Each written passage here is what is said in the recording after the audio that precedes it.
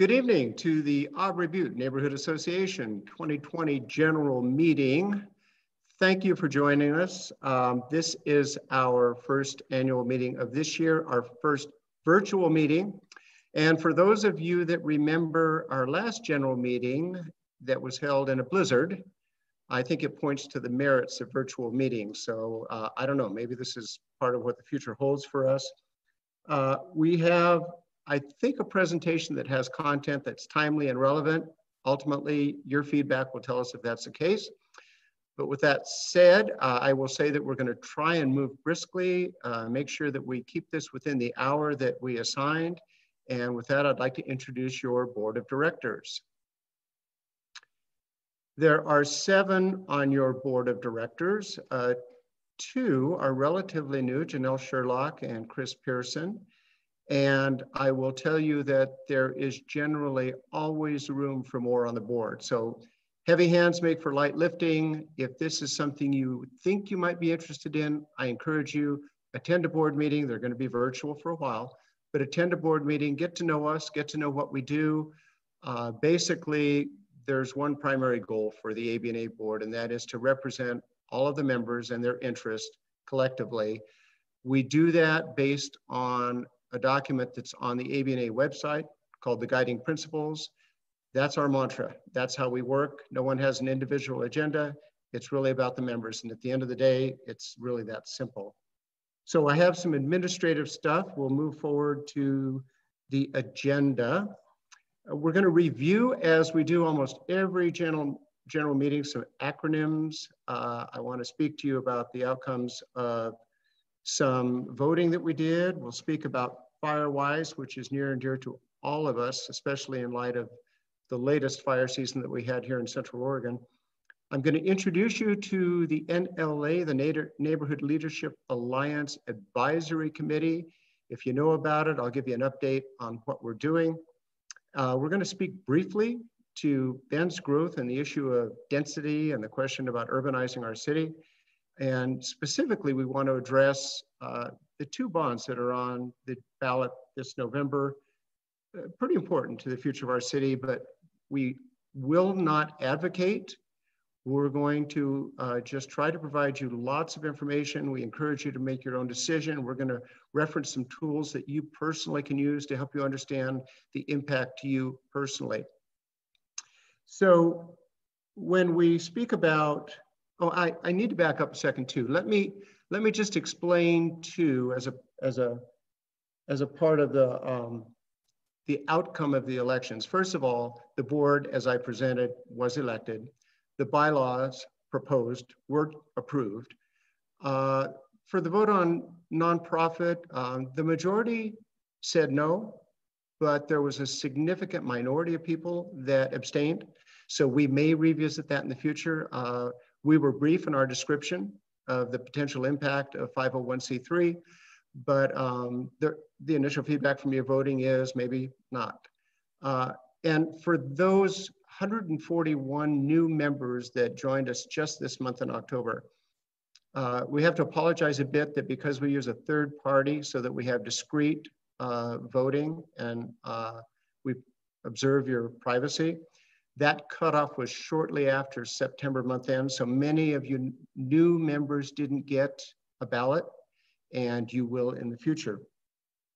So with that, we'll move on to acronyms.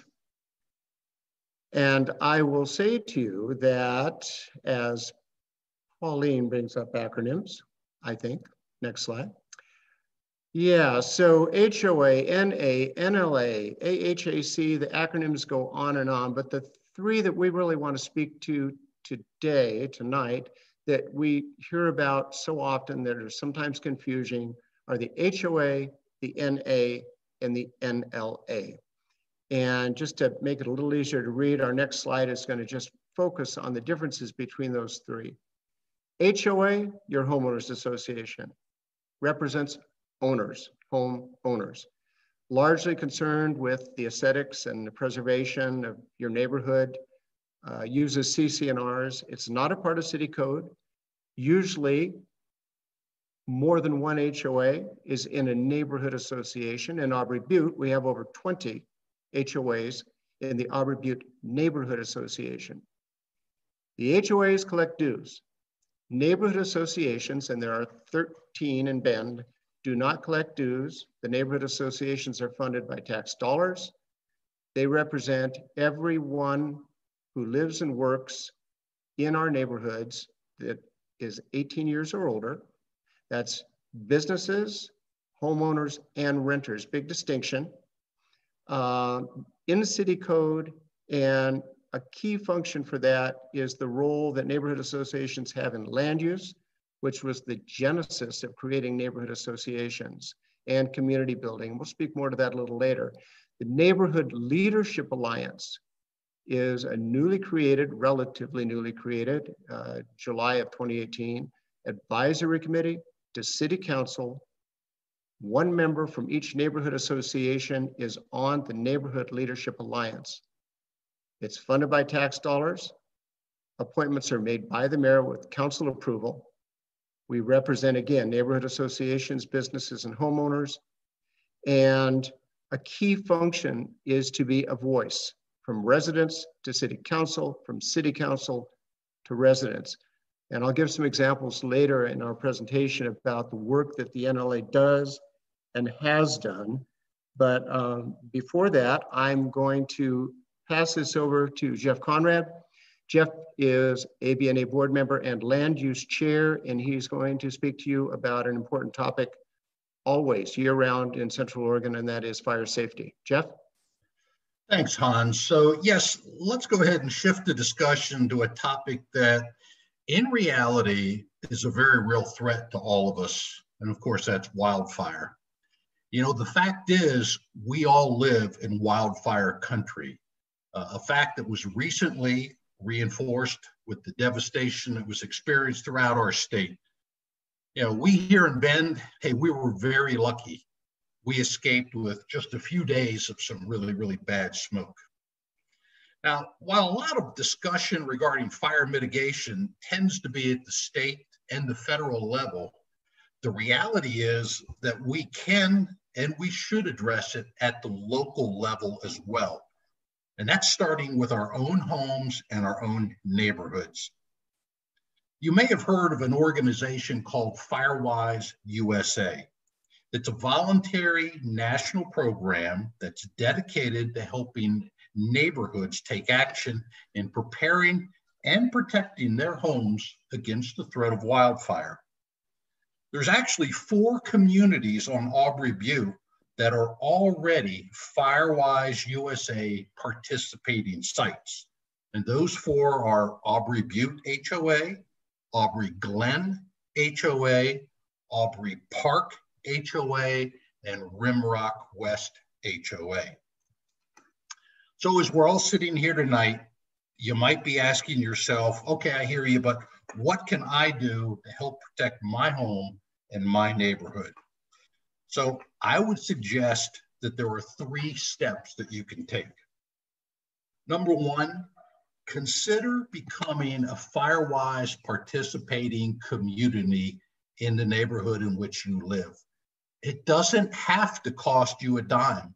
You simply need to be willing to invest 1 hour of sweat equity per year, reducing fire risk on your property.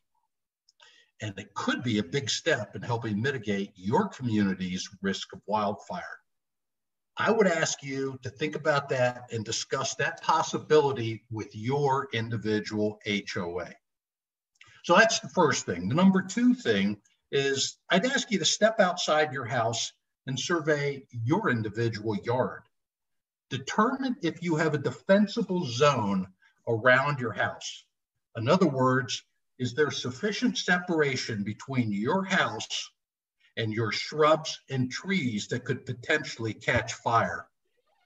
Are your gutters free of pine needles? And are your trees throughout your yard actually limbed up to a high enough height that they won't ignite due to tall grasses in your yard or overgrown shrubs? So that's number 2. Number 3, contact your local project wildfire office at the number listed or email them for more information. I got to tell you, these folks are absolutely top shelf and they're dedicated to helping you. So bottom line, let's take fire mitigation efforts seriously here in Awbrey Butte. So I want to thank you for listening to that.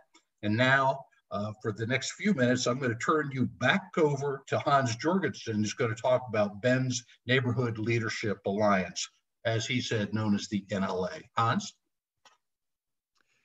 Thanks, Jeff. And I want to reiterate, Jeff spoke to what Firewise can do for all of us, but because we live on the west side, keep in mind that some of the very bad destruction that happened in Paradise, California was caused by fires that were 2 miles away, where embers were carried to homes that weren't defensible, weren't protected, didn't practice the best measures. So we're not immune. A fire miles away might seem miles away, but those embers are still a threat to us. So Firewise points out ways that we can mitigate our exposure.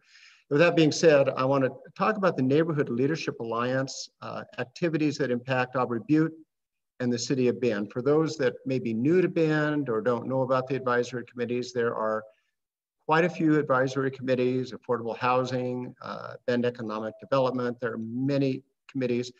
The NLA Neighborhood Leadership Alliance was specifically designed so that all the residents had a voice, a seat at the table to talk to city council. That being said, early on, the NLA identified 2 very important issues that residents said they really wanted to work on. One was traffic safety. The second was land use, and indirectly, boundaries of the neighborhood associations. Now, speaking first to traffic safety, the NLA went to council, asked for funding for a neighborhood street safety program. That funding was granted. The focus of that NSSP program was basically street safety, pedestrian safety, particularly safe crossings for students going to schools, which was almost half of the projects entertained.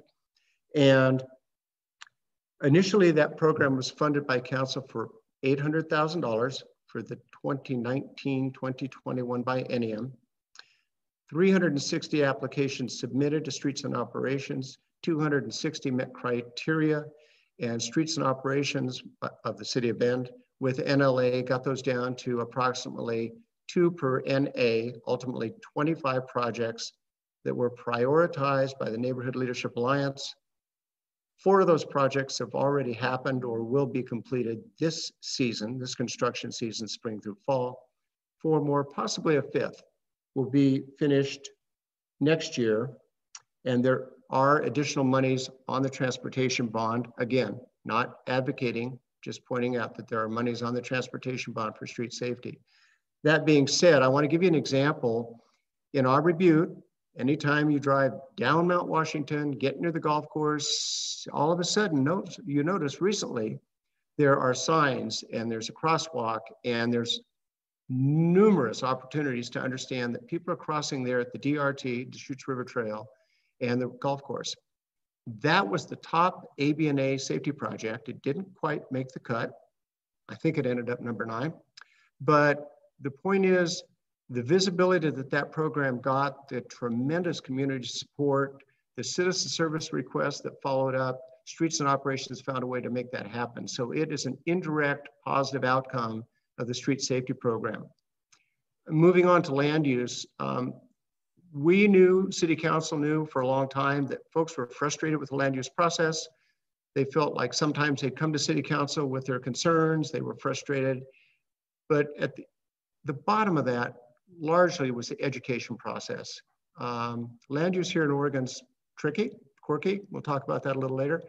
But an important part of the support that the council gave NLA was the directive, and it was included in the biennium goals, to work on the land use education process. The early part of that process has resulted in administrative changes, some recommended code changes that council is under consideration right now, what we think are common sense things, but things that will facilitate public interaction.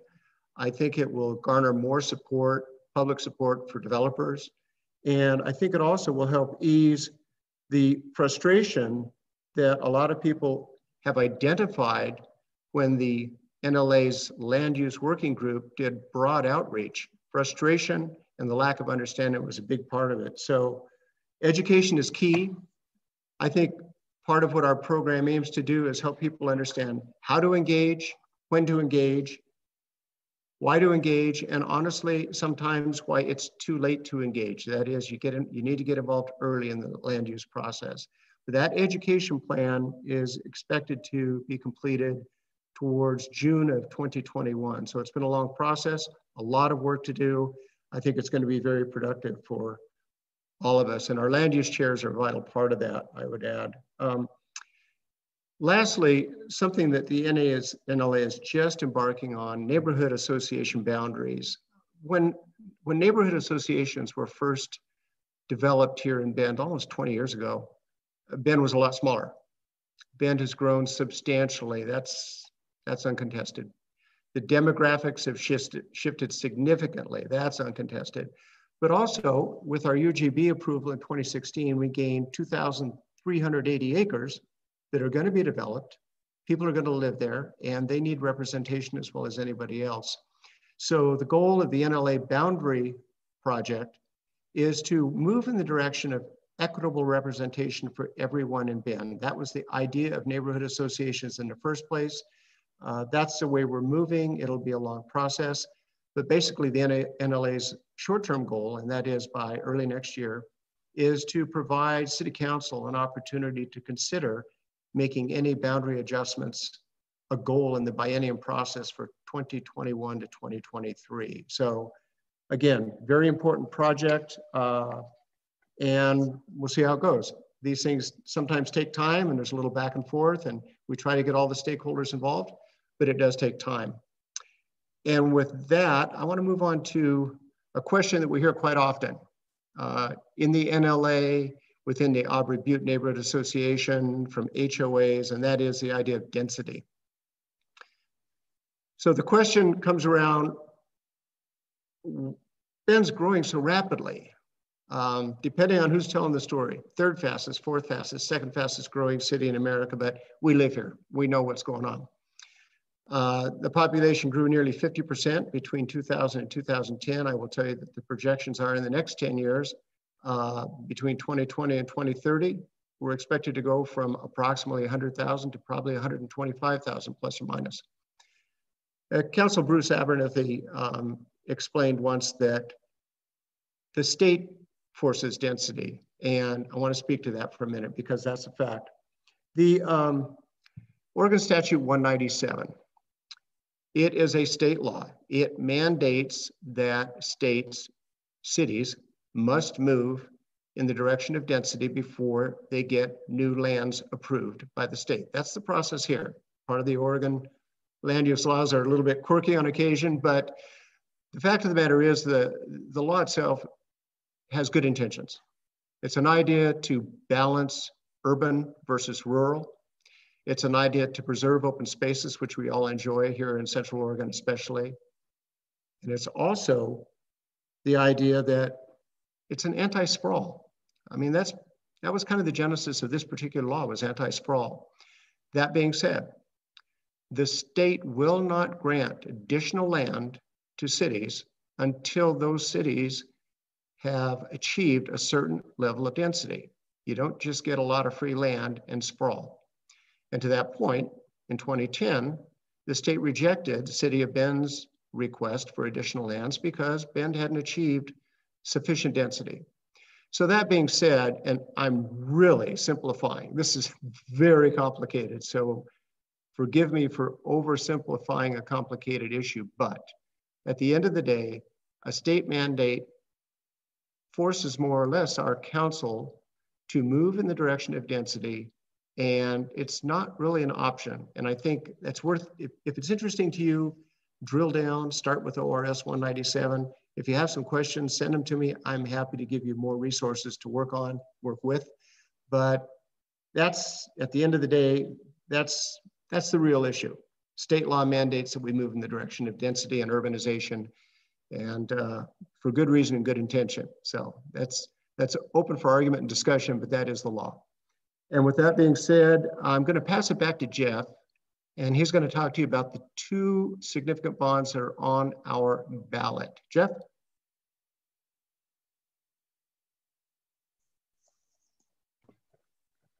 I have to remember to unmute. So anyway, Hans, thank you very much. You know, since we've been talking about Bend's growth trajectory, let's go ahead and shift our conversation to two key bonds that have a lot to do with growth. And these are bonds that you're going to be voting on in a couple of weeks. First, I'll talk about the transportation bond, and then I'll discuss the library bond. Now, Hans alluded to this earlier with some other comments, but let me reiterate that ABNA is not taking a position on the bonds. Rather, we want to provide some basic information and encourage members to do their own research prior to Election Day. So that said, we do want to provide some basic information for you to consider regarding, as I said, first off, the Transportation General Obligation Bond.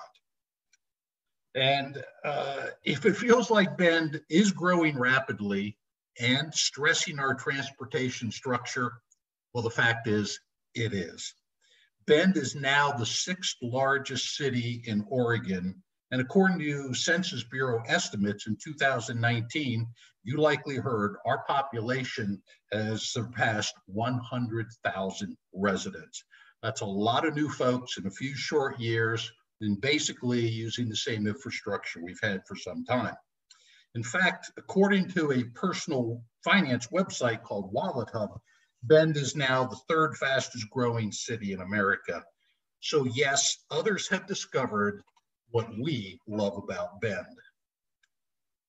The proposed bond, the proposed transportation bond, is the output of a 2-year process of city planners. So city planners working for the city of Bend, working with the citywide Transportation Advisory Committee. And that group considered projects that would assist people who drive, who ride bikes, and also walk. The planned projects reportedly match the priorities that are cited in the public opinion research. Always a good thing. The bonds that have been talked about would be repaid on an annual assessment based on real property, estimated to cost property owners an average of 47 cents per $1,000 of your assessed property value. Now, that's not market value, that's assessed value. And that would be paid for each year over the repayment period. Now, based on that assessed value, or the assessed value of a medium-priced home, it's estimated that homeowners would pay an average of $170 per year, and that the actual taxes levied would be less in the early years of the bonds, and then peak in the middle years during the construction, and then reduce in later years as the various projects come to fruition. Also, given our current COVID-19 induced economic challenges, the City Council made the decision that the bonds would be structured so that property tax would not be increased before 2022. Now, that we were talking averages, medians, et cetera, et cetera. So to be as transparent as possible, let's look at this next slide that gives the comparison of the estimated tax impact to homeowners for a home with an assessed value of $220,000. While the average property tax for this valuation is estimated at the $170 per year that I spoke of, the graph charts how the annual tax starts low around $30 if you look in the bottom left part of your screen, but it hits an estimated peak taxation rate of $250 per year in calendar year 2033, when the transportation projects are basically running full steam ahead. Then, as the bulk of the projects are completed and paid for, the annual property tax begins to ratchet down and reduce in the later years of the bond. Remember, these estimated tax rates are based on a home with an assessed value of $220,000. So in the spirit of trying to be as transparent as possible for everybody's benefit, let's now take a look at this slide. And the graph looks similar, but the numbers are different. In this slide, we are charting the assessed value of a house with a value, assessed value of $550,000, a valuation that's quite typical of many houses on Awbrey Butte. And in this example, this home with an assessed value of $550,000 has an estimated annual tax rate of $424. Now, similar to the prior slide, the estimated annual tax starts low at $75 in the first repayment year of 2022, and then it ramps up to a peak of $626 in calendar year 2033, when construction again is going full tilt. And as I mentioned earlier, as projects come to fruition, that tax rate starts to reduce in the latter years of the bond. So to help ABNA members better understand what the estimated tax impact of the bond will be based on their individual property assessment, we will supply you with an Excel spreadsheet tool. And all you'll have to do is enter the assessed value of your home into the spreadsheet to determine your individual tax rate. And you'll be able to obtain the current assessed value for your property from the Deschutes County Property Information System that's known as DIAL, D-I-A-L. The website is www.dial.deschutes.org. And in the next few days, we will provide you information of how to secure, or we'll provide you with the link, basically, how to get to this spreadsheet, as I say, in the next few days. And you'll be able to go to Dial, secure your assessment by popping in your address, and then you can find out how that tax will impact you. So I've said a lot, and there's a lot more information that you probably will want. So I would ask that you consider checking out the bond details from, say, the City of Bend website, which has a lot of information on there, including a section with frequently asked questions that provides some really good information. You could also go and Google transportation bond, and there's lots of information out there, including editorial opinions by the Bend Bulletin. So we wish you good luck with your research there. That said, let's move to the next slide that has to do with the library bond. So the other bond on the ballot that I want to discuss is, essentially very close to the same amount of money. Whereas transportation bond was 190 million, this bond is 195 million. The library bond was placed on the ballot by the Deschutes Public Library Board, who was urging voters to vote yes for the opportunity to secure funding and move forward. Now, if you go and do a little research, you find that this is the first time in 22 years that the library board has actually asked voters' help in supporting this type of public improvement project.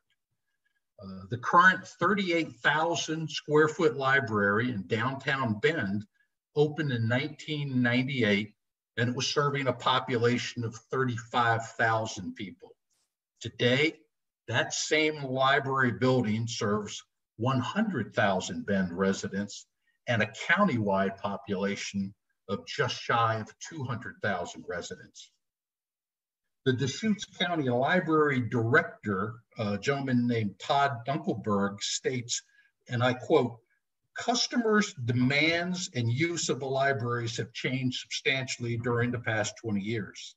The flexible spaces in the proposed buildings would support activities from tutoring students, small group meetings, and teleconferencing to job searching and nonprofit assistance. Approval of this issue means that the library district can issue up to $195 million in general obligation bonds to renovate Bend, Lapine, Redmond, Sun River, and Sisters library branches, plus double the size of the Redmond Library, and build a new state-of-the-art library of 115,000 square feet. And that new central library would be vacating downtown Bend and moving it to North Bend near the Deschutes County Sheriff's Office. The 12.75 acre parcel upon which the library would be built is planned to be purchased separately for $1.3 million in cash, but it's not part of this bond. That's a different transaction altogether. So let's talk about the cost of this bond to property owners. The estimated tax rate for the bond is 34 cents per thousand of assessed property in 2021, so a year from now, when the first bond payment is expected to be due. A property, once again, with an assessed value of $220,000 would pay approximately $105 per year in additional property tax. However, like the transportation bond graphs, the tax would be low in the early years, then ramp up just a bit with the actual construction, peaking at $143 in calendar year 2043. So going from 105 to 143 in those peak years, then recedes slightly in the latter years of the bond. Once again, since homes on the Awbrey Butte likely have higher assessed values, let's consider the estimated library bond tax on a home on the Butte with a $550,000 assessed value. In this case, the average tax increment is estimated at not $105 that I mentioned before, but rather $264, and the peak tax rate would be $358, but that wouldn't occur to around 2043. So, of course, the disclaimer is please note that actual rates may differ due to final interest rates and any changes in assessed property value. So, obviously, libraries are the hub of a community. They're very important to most of us, to many, many people. And ABNA urges you, however, to do your research to determine how you believe you should vote on this proposal. We just wanted to whet your appetite with some information so you go and you have more knowledge when it comes time to cast your ballot. And online searches can provide you with some of this additional background. And so now I'm going to turn it back over to Hans to kind of close things out for tonight. Thanks.